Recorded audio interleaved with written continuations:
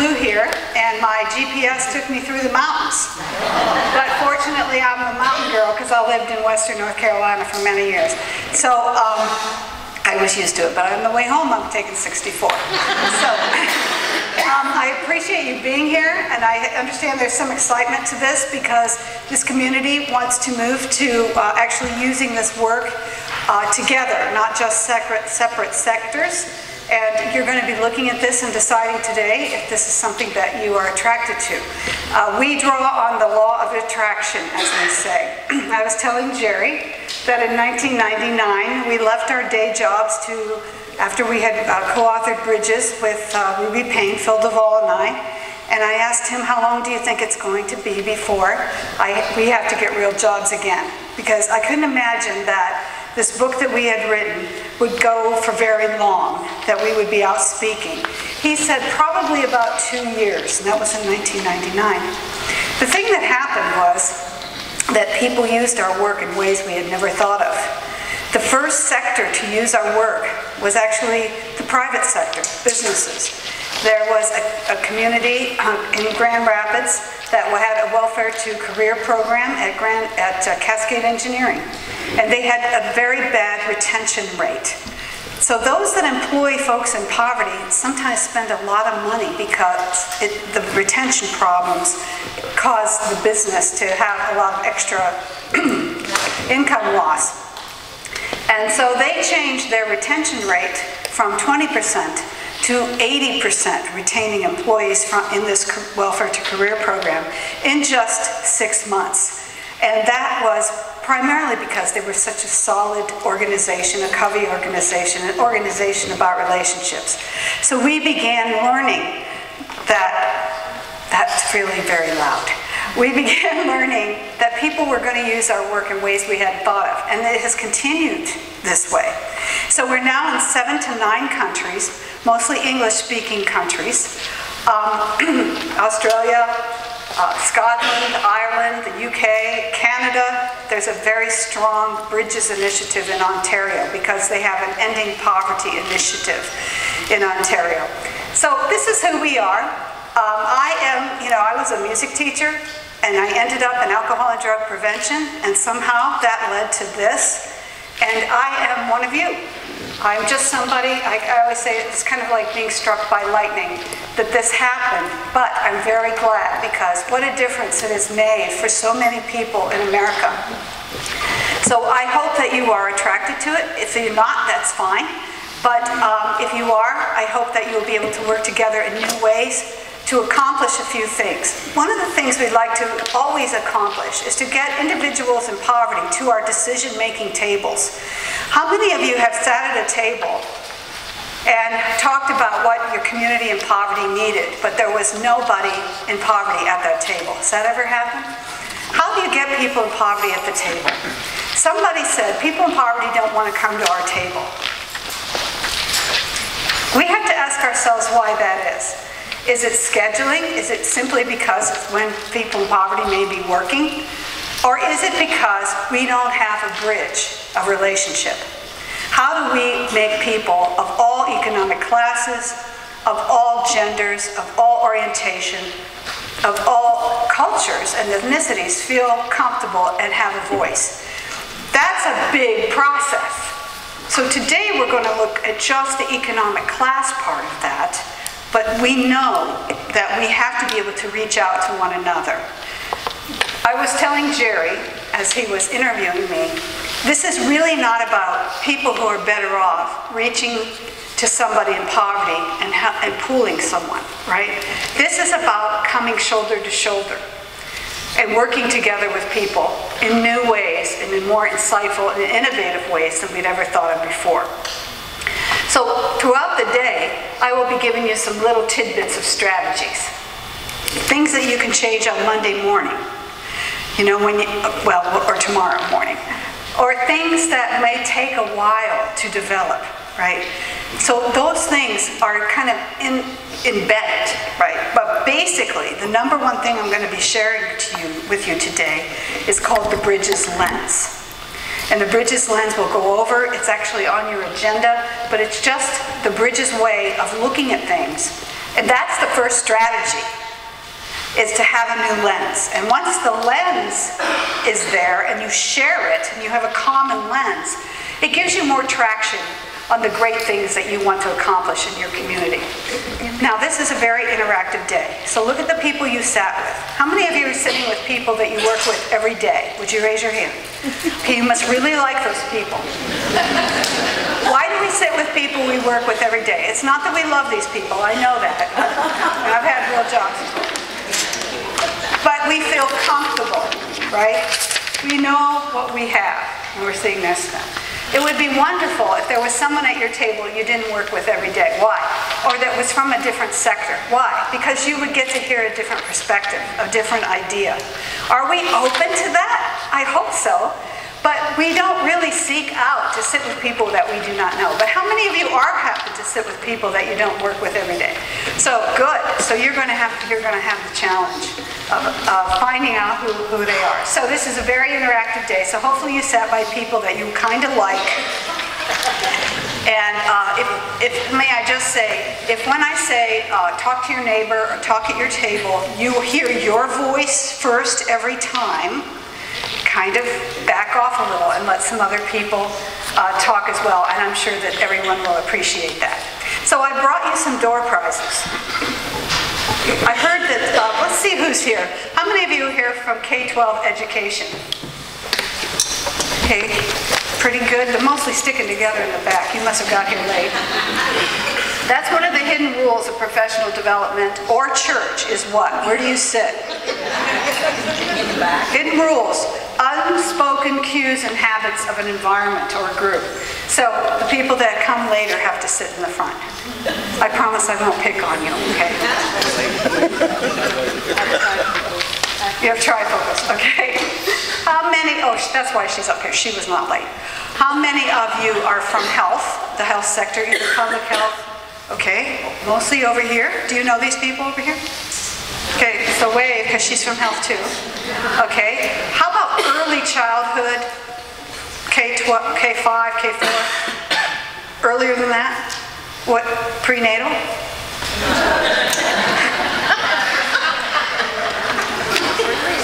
Preschool, okay, preschool. I said K-4, but I meant preschool. Anyone here from like Head Start? Anything like that? Okay. Anyone here from the private sector, business? Good. Faith-based? Good. What other sector did I forget? How about higher ed? Wow, great. You've done a really good job of coming together. What other sectors did I miss? Oh, law enforcement, courts? Got my fingers crossed. Good. That's a good one. Anyone else? What is it? Arts and culture. Arts and culture. There's two of you? Very good. Wow. Social services. Either county social services or, help me with this, my brain is on Mucinex. Oh, I can't think of the word. Non-profits, both. Let me see all social services again. All right, thank you. Forgive me. Someone said something else. Community services. Community services? Okay. Mental health. Who's here from behavioral health, mental health? Any addictions people like we were? Okay. Have no addiction problems here, huh? Right. The addiction people are out there working hard today. Here we go. The first did you see on the news this week that we're more likely to die of an overdose now than we are in a car crash? Like 1 out of 98 people in America die of an overdose. It's pretty bad. Anything else? Civic organizations. Pardon me? Civic organizations. Okay, who's here from civic organizations? Okay, and any foundations? We always want to know who you are. Okay, good. Thank you. Okay, anyone we forgot? Local government? Super. Lots of local government sitting in the back. I got my eye on you back there. All right, I brought 2 books for you. One is called Getting Ahead in the Workplace. Does anybody in here train people in job skills? Okay. Or is it those of you in the private sector who may employ people from different economic classes? Getting Ahead is the reason that we're still here after 20 years. It's the bridges for individuals who are in either situational but mostly generational poverty. How many generations is generational poverty? 2 or more, usually by 3 generations. It's socked in. I wanted you to think of the folks that you work with in your services, whether they're patients, students, employees. Of those that are in poverty, what percent of that poverty is generational? Talk at your table. Those that are in poverty that work with you in your services or employed by you, what percent of that poverty is generational? Okay, let's do that. Do you have the number in your head? What percent? So generational poverty, 2 or more generations, what percent of the folks you're working with are in generational poverty? I'm expecting it to be pretty high, but I might be surprised. How many of you said lower than 40%? What is 42%? Who knows what that is? In physics and in social services. It's called critical mass. What does that mean? That means that 42% or more of us have a certain orientation or experience. We're going to have greater understanding because it gives that group more traction, and it's going to impact our strategies, how we do business, our programs. It's going to have a big impact. Okay, how many of you are saying between 50 and 80% generational poverty? And how many of you are saying 80% or higher? Lots. So let's just see a show of hands. 42% and above generational poverty. Look around. You're looking at me, and I think you should be looking at one another. I think that's the goal today. It's not just to be looking at me. I'm going to try to disappear behind my coughs and let you talk to one another about this and apply the meaning of what this means to you. So when you have that much generational poverty, that means poverty is really socked in. Do you think that our environments have an impact on us? Or is all our individual character? Right. So we have different views on relationships in our different environments. What's important in a relationship? We have different priorities. Have you ever thought a decision that somebody made in poverty and you go, what the heck? Where did that come from? Right? You can find the same thing with people in generational wealth. In generational wealth, there's just a different environment and decisions are made very differently. For example, it's a very inclusive world, exclusive world, not inclusive. So let's just say you belong to a faith that's very inclusive, but your economic class is very exclusive. What are you going to have to do? You're going to have to wrestle with that, right? So this is part of relationships. It's all about priorities. It's all what makes decisions. I attended a session in Chicago from Kaiser Permanente. Did you know who they are? One of the biggest health systems in America. And some of you that are my age, which I feel lucky to be my age, know about Watts. Watts in Los Angeles, where all the riots were in the 60s. It's a huge pocket of poverty then and now. And the woman was saying, who was presenting, she was vice president of strategic planning and communities. She had been there 13 years at Kaiser Permanente. They were going over the data with their board. And what they realized was there was one physician for every 300 patients in Watts. And 5 miles down the road in Chino, which is an upper middle class environment, there was one physician for every 30 patients. And she put up a visual, had a box. You know, we always say we're thinking in the box. The box was Kaiser Permanente.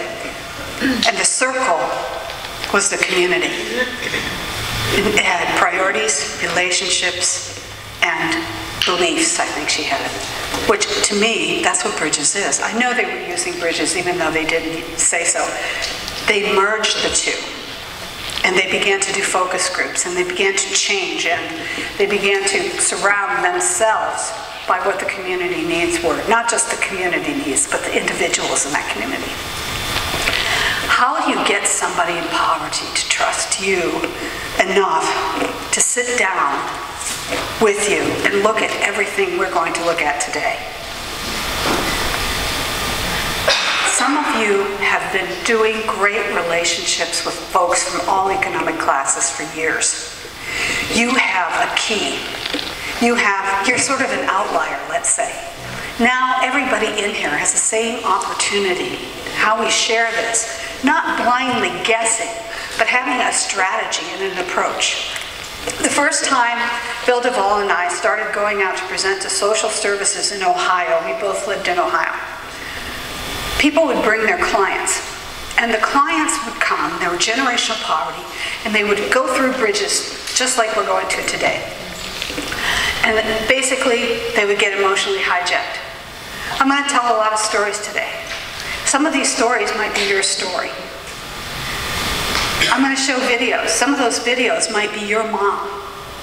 When you're sitting in a room and you have never really thought about this before, you've just lived your life, right?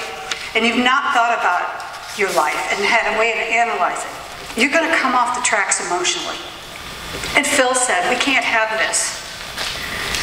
We need a venue, a kitchen table. A kitchen table where people can sit around the table and talk about these things and what it means to them. And so he developed Getting Ahead in a Just Getting By world, which is the bridges when you're in poverty. It's a kitchen table. It's like 15 to 20 weeks, very interactive. People get to take their own approach, take time. You know, poverty, if you want to write this down, see what you think about it. I mean, you're not writing it down because you believe it, but I want you to write it down and look at it. Poverty is the tyranny of the moment. You're thinking about the now.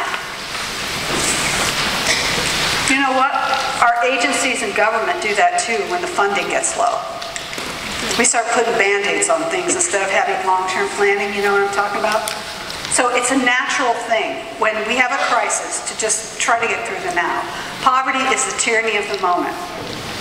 Getting Ahead allows somebody to come with a group of people in poverty and have a break from the tyranny of the moment to think about their life, who they are, where they've been, where they want to go, and who their partners are going to be in that process.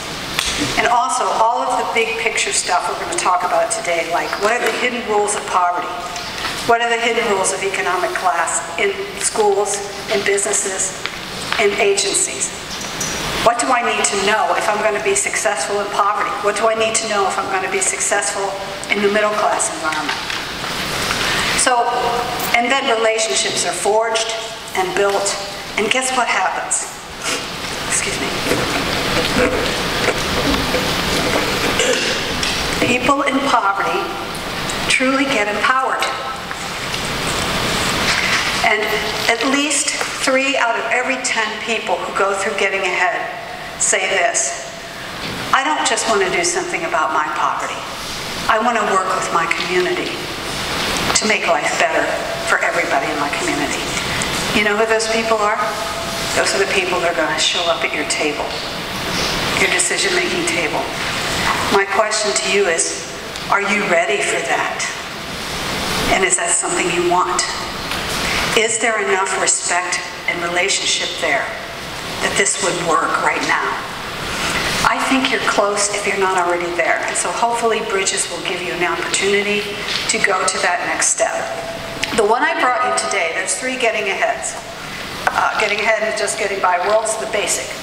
Getting Ahead in the workplace is the one I brought because I figured you might have some people who are working but are struggling and who maybe keep changing jobs, which is a barrier for the entire community.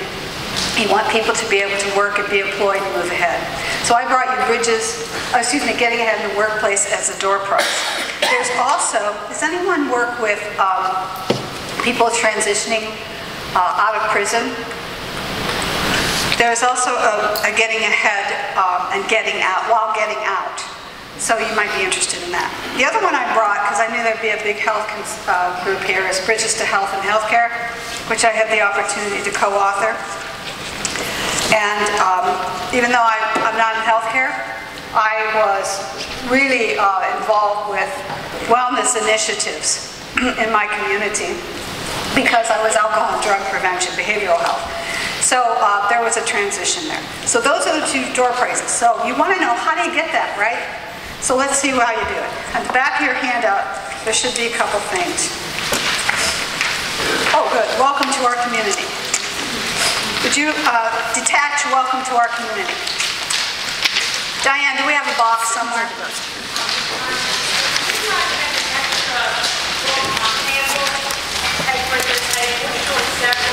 Oh, extra handout? Okay. I assume you're going to hand out the evaluation later? Yes. But some people like to have them done by 10 a.m. Okay, that's just kidding. That way you can get out quickly at the end of the day. All right. Okay, so these directions are very difficult. If you want to get a newsletter from AHA Process monthly, which addresses all sectors and what people are doing in our communities that use bridges and in our agencies and in health, just put your email address down. If you don't want the newsletter, just put your name down so we know this is your ballot for the door prize. Now, if you would fold it in half, there's so many of you here today, and we're like, woohoo, thank you for coming. Great turnout. Would you make sure that you fold it in half with your name showing so that when they go through today, at the end of the day, they can toss the ones that don't have the email address after we do the drawing. And the other ones will go on that do have the email, go on to AHA Process, and they'll be sending you a newsletter. I tried to be as humorous as possible. So far you've been cooperating, but as you know, I'm not my usual humorous self today, so I keep trying.